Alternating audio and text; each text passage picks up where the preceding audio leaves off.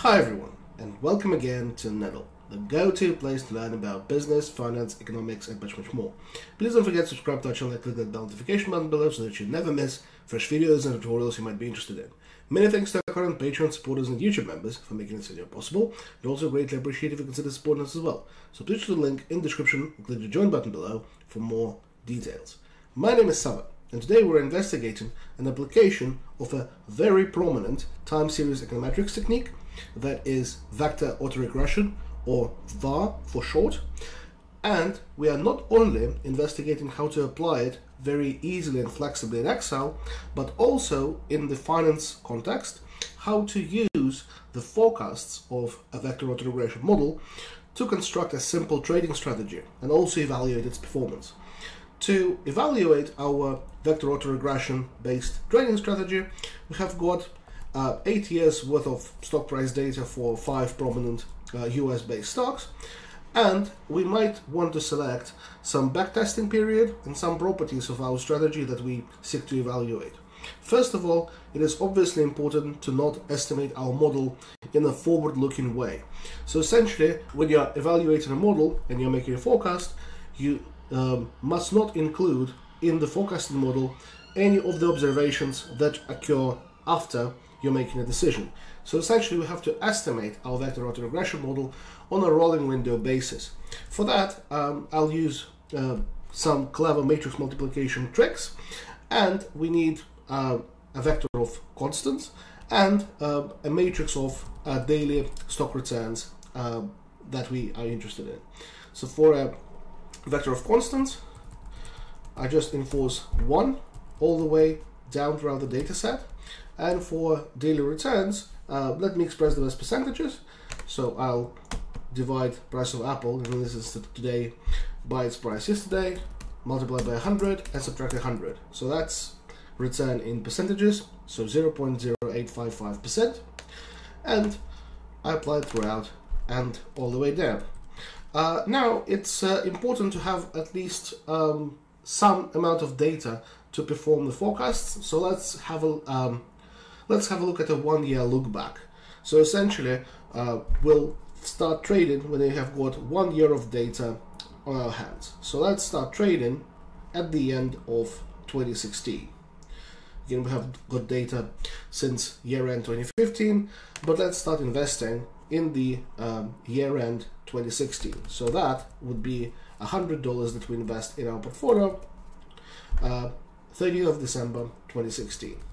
Now, the most important bit is to figure out how you can use past returns of your stocks to forecast future returns of stocks.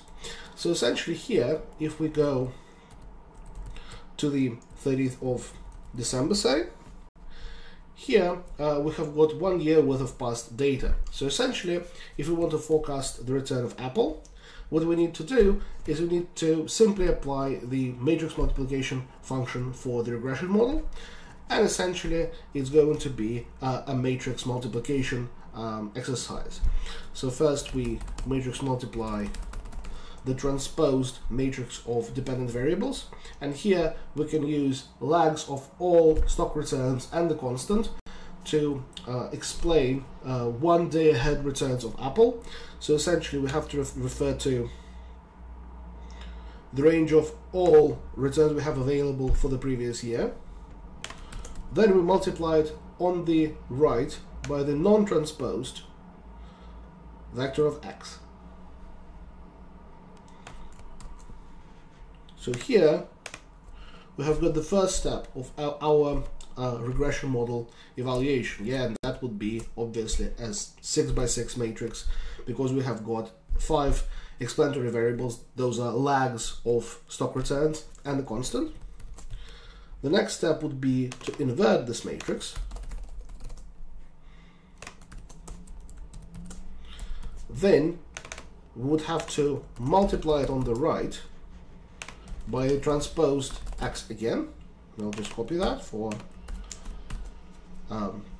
brevity purposes, and multiply it on the right once again by the column of our dependent variable Y. So if we're interested in Apple returns, we're trying to predict 1 day ahead returns of Apple. So it's going to be until today, and we will have to start not from the first day, but from the second day to maintain the same shape of data.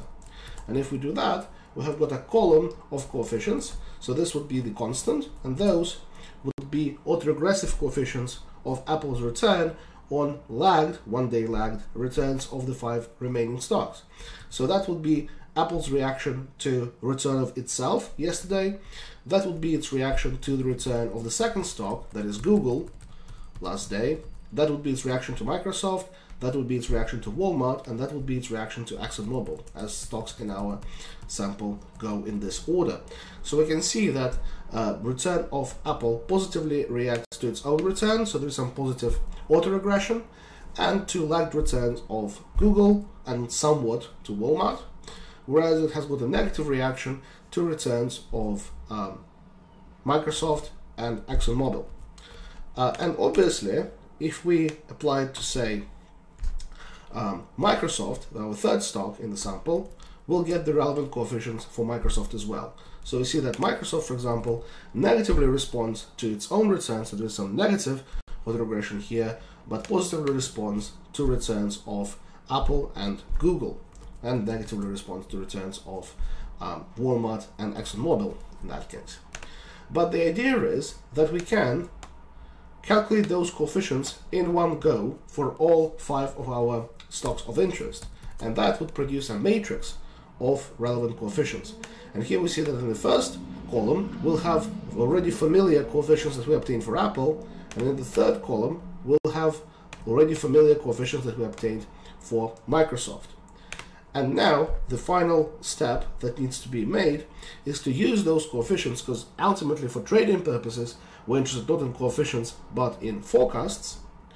We have to matrix multiply that on the left by our input data, which essentially is what's happening today and the constant, obviously. And that produces 5 forecast returns for the next trading day based on the returns that we observe today and the constant, obviously. So we believe that Apple, the first stock that we have got in our sample, will go down, and we believe that the remaining 4 stocks will go up by different amounts. So for example, ExxonMobil will go up by the highest amount. And now we can convert our forecasts into trading signals or weight construction. And let's start with the simplest possible idea, which is that we invest in stocks that have got positive returns and do not invest in stocks that have negative returns. And if we invest in stocks, we invest in them in an equally weighted way. Again, a very simple, very basic strategy, but it's enough to see how the idea of using vector autoregression to forecast markets performs in this particular instance. So in this case, we have to divide a signal if our return is greater than 0 than 1 and 0 otherwise, and then we'll have to divide it by the number of positive return signals so that we maintain a sum of weights of 100%. The only exception would occur if all stocks are forecasted to go down, and then our strategy would not be interested in investing in any stock whatsoever, so then we'll have to stay in cash, so basically all weights will be 0, and in that case we'll have to prevent a 0 by 0 division error. So essentially we need to divide it by the maximum of the count if our returns are positive and 1. So in this case we have got 0% of our capital invested in Apple and 25% invested into each of the remaining 4 stocks, namely Google, Microsoft, Walmart and ExxonMobil. And now we can calculate the portfolio return for the next day, because remember, we calculated the forecast for this day, the following day, the 3rd of January 2017, based on the returns we observed on the 30th of December 2016. So essentially here we have to use the sum product function, multiplying the next day returns by the previously determined portfolio weights. And we see that on the 3rd of January 2017, our strategy enjoyed a return of 0.68%, and we can accordingly update our portfolio value by multiplying the portfolio value in the previous day by 1 plus the return divided by 100, because it's reported as a percentage. And we see that now our portfolio value is $100.68. What is useful now is that we can just update our model every single day, provide a new forecast, provide a new trading recommendation, and then update our portfolio and update the next day return. The only caveat here is that if we do not lock any of those cells and just apply it throughout, then the model will have a constant look back window of a year. If we would like to apply a model and add to the data that already knows, so essentially increase the sample size of the model consecutively, we just have to lock the rows on the first of our observation. So we'll have to lock this and that. But let's try without ever increasing. Let's try the model with the constant look back and not a sample that continuously increases. So for that, I'll just enforce my forecasts throughout, and I'll enforce my weights throughout. And that means that I can calculate portfolio returns for the entirety of the period and build an equity curve of my portfolio value. And now let's evaluate how well our portfolio performs. So we can calculate annualized returns of our stocks in the portfolio, annualized volatilities of those, and Sharpe ratios given some assumption on the risk-free rate. Let's say risk-free rate is 4%. So for Apple, we can calculate annualized return by dividing its price at the end of 2023 by its price at the end of 2016. Again, that's 7 years past, to raise it to the power of 1/7 and subtract 1. So basically that's percentage return. If we want to report it as a percentage, we can times it by 100 and subtract 100. And dragging it across, we see that our portfolio in this instance has got a reliable, quite sizable return of 23.64%, which is smaller than the returns of Apple and Microsoft, and larger than the returns of Google, Walmart, and ExxonMobil. And in terms of the risk, we can calculate the sample standard deviation of our returns during the phase that we invested in.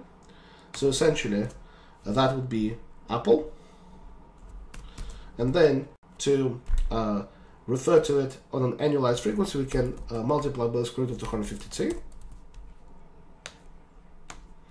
And we see that the risk of our portfolio is actually quite low. It's lower than the risk of all individual stocks. Again, that's the ratio of portfolios. That shouldn't be surprising. And if we look at the Sharpe ratio, we can simply subtract the risk-free rate from our return and divide it by the respective volatility.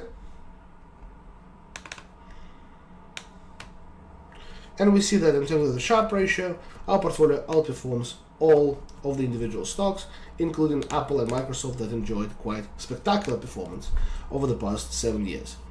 But now let's investigate some tweaks that we can make to the model.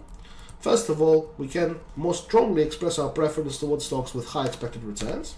In this point, we can tweak our weighting estimation. So essentially, we would be interested in saying that if my forecasted stock return is greater than 0, then we input its value and 0 otherwise, and then we'll divide by the max of sub if of those returns if they're greater than 0. So essentially scaling it all to match total weight of 1, and some small number if we have got no positive returns to prevent the division by 0 error. So let's say 0.0001.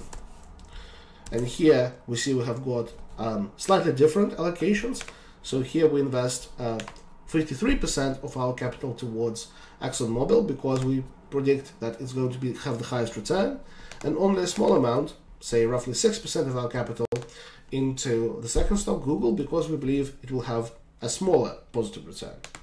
And this can be updated throughout, and we can see that this particular procedure does improve the return of the portfolio quite a bit and makes it outperform the individual stocks even to a greater extent, because here, despite increasing our risk somewhat, because we have got more concentrated allocations to stocks that we forecast will have higher returns, we have got a much higher return that does provide for that. Now, additionally, we can also tweak how the model looks back. So here we are essentially forgetting what happened more than a year ago, and that can be prudent if the market conditions change very fast, and what happened, let's say, 2 years ago is no longer relevant for the dynamics of the market. But if we believe it is relevant, then we can lock the rows on our X and Y matrices, and that would provide forecasts based on ever-expanding sample of our returns. And we can see that this does absolute wonders to our portfolio performance, because now it outperforms the stocks not only on risk-adjusted return basis, but also on raw return basis, with the portfolio yielding 33% per annum. Essentially, this is the simplest way in how vector autoregression and time series econometrics can be used to generate portfolio management signals.